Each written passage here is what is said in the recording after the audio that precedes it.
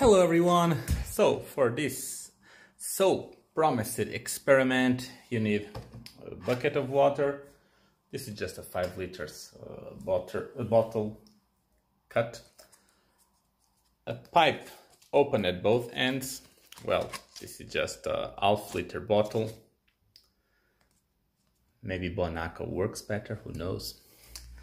And we need this well, you can search Google online tone generator. There are many. I just use this one. So basically this generates a tone of a single frequency, which you can change.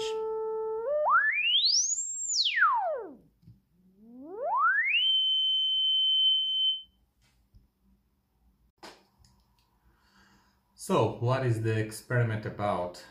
So as we said, we have a pipe open at both ends. But when we dip one of these ends in water, the water will act as a closed end. So we are actually closing one of the ends. And as we put the pipe deeper and deeper into water, the closed end is coming up, up, up, up. So we have this open end and this closed end. You can try this at home if you have other pipes, maybe, well, other materials, maybe longer pipes, narrow.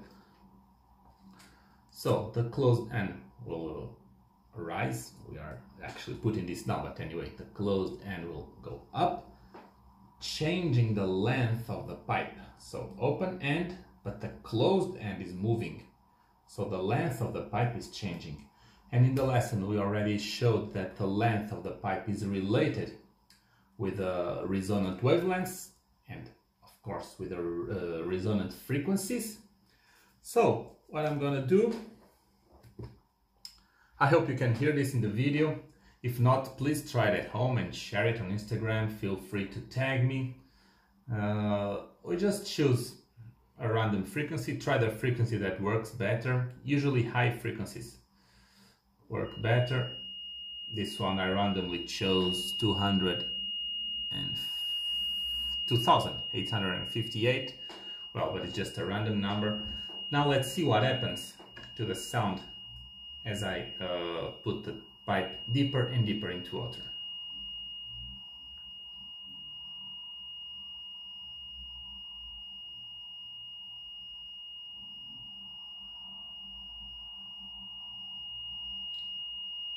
There is a maximum here. I hope you can notice in the video.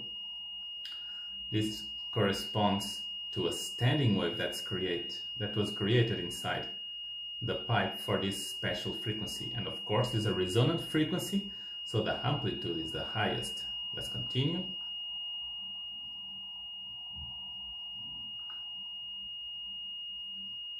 Yeah, the volume went down.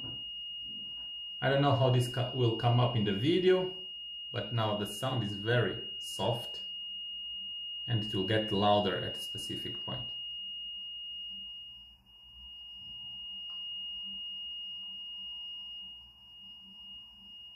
No. Okay, ladies and gentlemen, that was it. I hope you had fun. If not, this you can try at home. Cheers!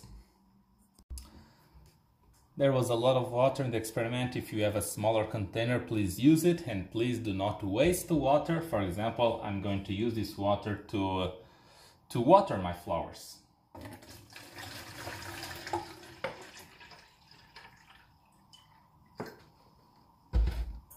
Well, to show you I was not lying, well, these are not actually flowers, these are just plants, but anyway, I have them for about 5 years in Kazakhstan. I've been taking good care of them.